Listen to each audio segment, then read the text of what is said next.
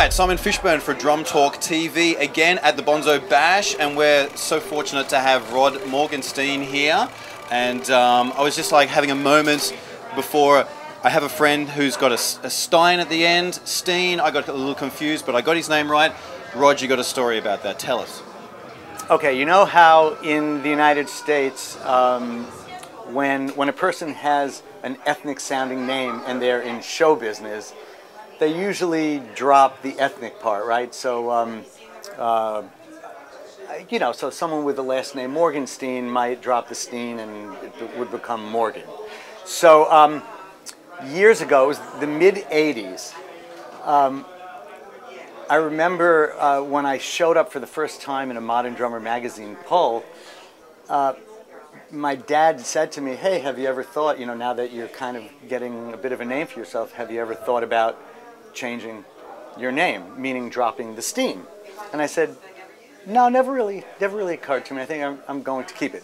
So shortly around that time, I ended up moving to Germany to play with a band called Zeno. The band had recently signed the biggest record deal in the history of the music business for an unsigned band. They had done a 4-song demo in the city of Hanover, Germany, and it caused a bidding war among Geffen Records in the United States, EMI England, and some other labels. And they ended up going with EMI, and they had 3 or 4 different drummers and 3 or 4 different producers do the record.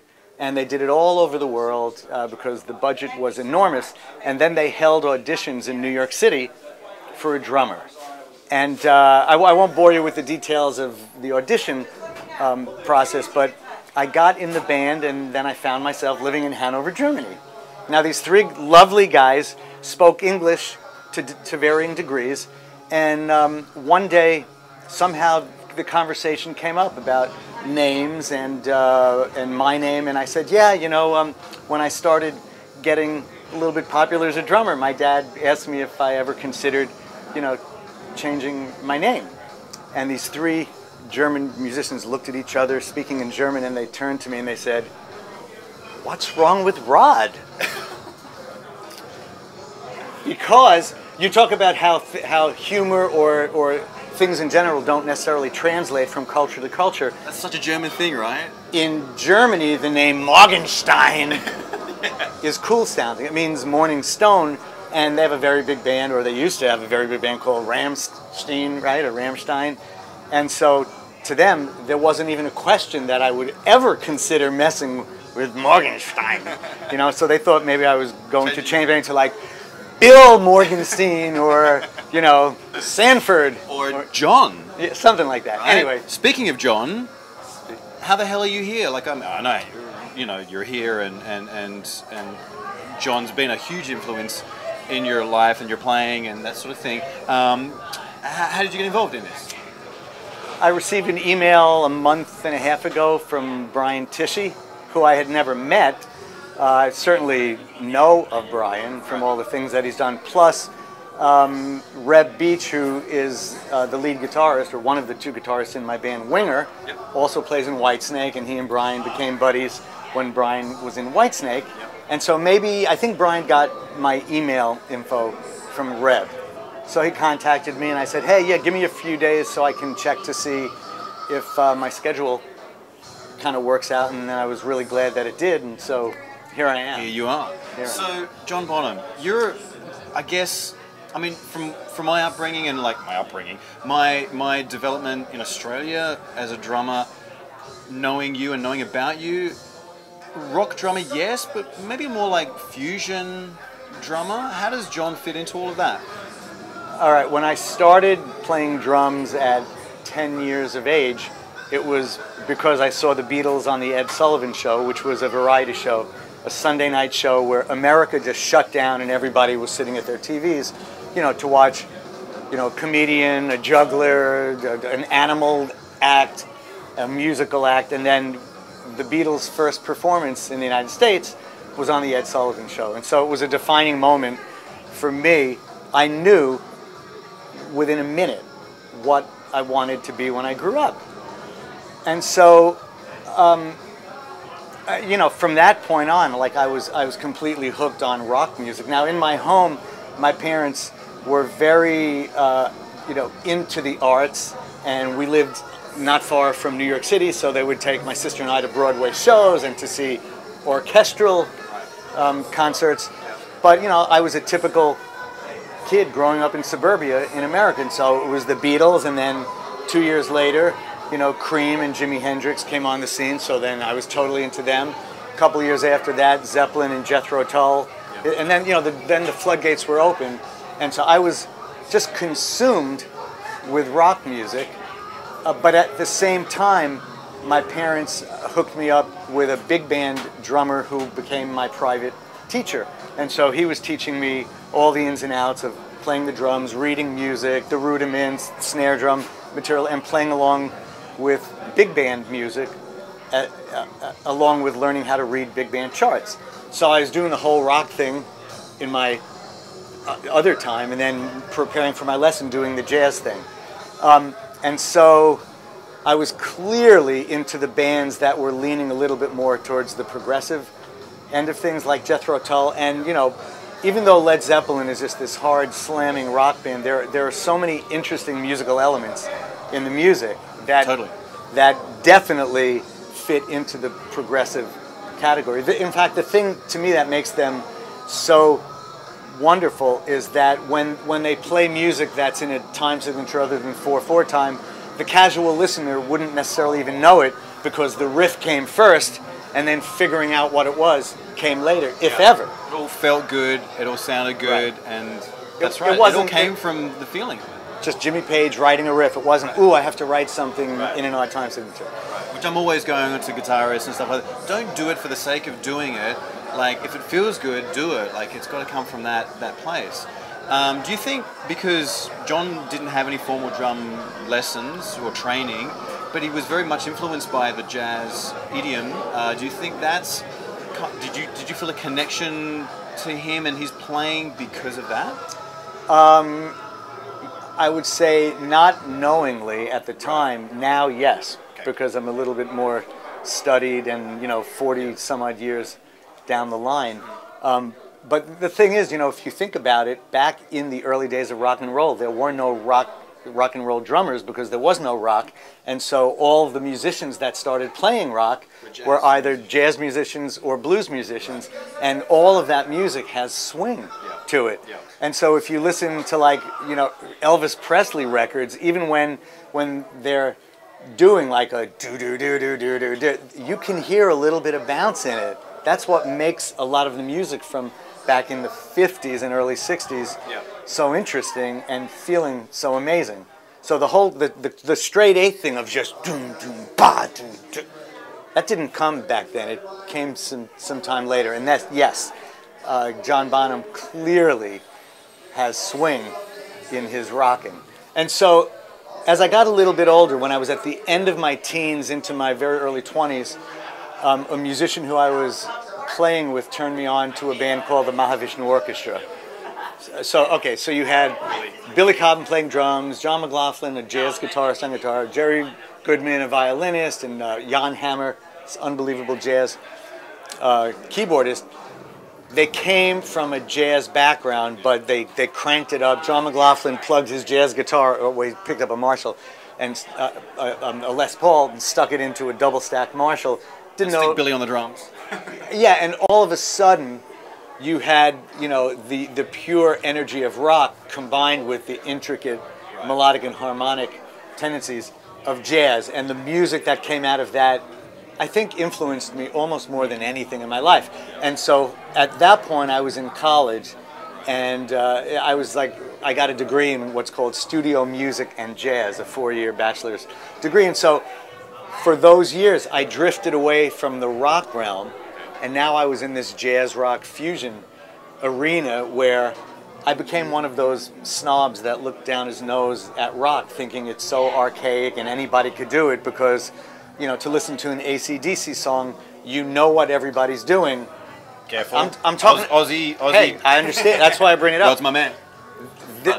I'm just being honest about what I became, or the period that I went through and who I became. Right.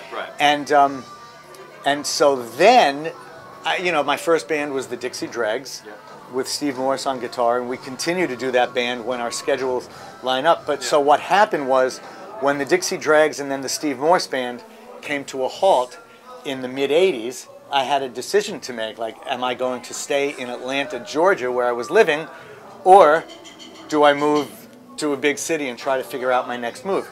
So my parents and sister were still up in the New York area, so I moved back here and started pounding the pavement in New York City, trying to figure out the next thing to do, which was, I want to get back to my rock roots. And so at this point, it was around that Zeno experience, and I was, you know, kind of a well-known drummer at that time, so it wasn't difficult for me to sit in on jam sessions or meet musicians in New York City, and some of them were really excited to jam with me because they were big Dixie Dregs fans. Right. But what would happen is I would sit in, and then I'd hear the bass player go, you know, dong, dong, dong, dong, dong. So I'd kind of slam it out, you know, playing one of the, you know, most basic rock grooves for maybe 2 seconds, and then I would start doing fusion, break up the time, play over the bar line, polyrhythms, blah, blah, blah, which at first these musicians were into, but then I wouldn't go back to just the pure rocking it out. And at one point, one of the musicians pulled me aside and said, "Rod, you don't get it."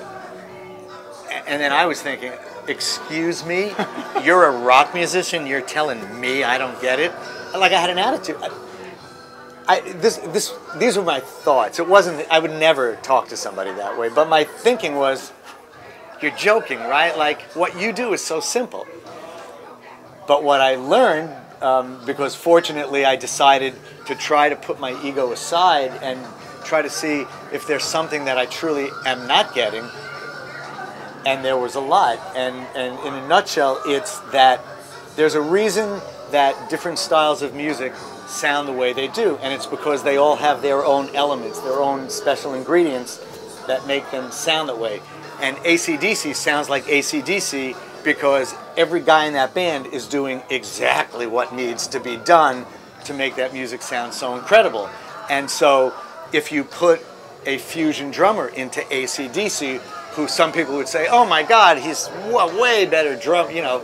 No, he's not a way better drummer, he's a fusion drummer that does what he or she does great, but he has no clue how to lay it down in AC/DC. And there's this thing, like, when you listen to a jazz drummer just try to play, it doesn't have attitude. It sounds like a jazz drummer trying to rock. And so the lesson that I learned was, all right, Rod, when you're going into a rock setting, you got to park the fusion stuff at the door, and you're going into space to play a special thing. You're going to use these ingredients. You're not going to use the ingredients of jazz. You're going to use the ingredients of this particular genre within rock. And had I not had this experience when a year later I auditioned for Winger, I would never have been asked to join the band. Wow, there you go. Yeah, so now I've come full circle. You have. We've all come full circle. Are you still following? What a story, man. I love good music, and, you know, pick a genre, and there's good music and crap music within every genre. You know, I love the blues. I love the blues more than anything, and you know, like when Zeppelin does that, the acoustic stuff, you know, like with you know, pedal steel and stuff, I melt. You know, I'm all, at this point in my life, I'm all about the song, and I'm all about melody, and I've started to become interested in lyrics, because that's another thing. Soft in your old age. Yeah. You know. No, but it's a good thing. It's like you're maturing, and musically, you know, you've got the technique thing down, which a lot of people out there know you to be. A technical fusion drummer that's got your stuff down. But it's just wonderful hearing you talking about this sort of thing. That you know, a lot of people out there, they poo-poo you for like being so up there and snobby and stuff like that. But now it's just this. You've come full circle. It's wonderful. I'd have to say the most satisfying aspect of my career has been trying to, live up to each band that I play in and play for that style of music. So with the Dixie Dregs, it was the instrumental jazz rock fusion thing. With Winger, it's hitting the drums harder and rocking out. But in Winger, there's a progressive element in the band where another part of the reason that they asked me to join is so that in a song like Headed for a Heartbreak at the end, they say, do the fusion stuff that you would never hear a rock drummer do, because it'll make Winger stand a little bit apart from all the other bands in that genre. But in addition to that, I have a power duo with Jordan Rudess, the keyboardist from Dream Theater, called Rudess Morgenstein Project. And so that's over the top, crazy, progressive rock. But then from that, I have the Jelly Jam with Ty Tabor from King's X and John Mayung from Dream Theater, which is more like, power muso pop, where it's the song, and we try to throw little interesting musical elements in it that you might not hear in just a straight-ahead power trio. And then beyond that, I also play in a jam band called Jazz is Dead, which just jams on the music of the Grateful Dead and kind of takes it to a different place every night. And that was a thrill. It was kind of scary but thrilling joining that band, because Billy Cobham was the original drummer. When he left, I was asked, and another amazing drummer, Jeff Sipe, to each take turns being the drummer in that band. Then we did a tour as a double drummer thing, and then Jeff bowed out of it, so I became the drummer. But the bass player in that band for the first few years was Alfonso Johnson, who I used to go see when I was really young, watch him play in Weather Report and the Billy Cobham George Duke Band, and go, oh my God, when I grow up, maybe I could play with him, And so there I was in Jazz is Dead.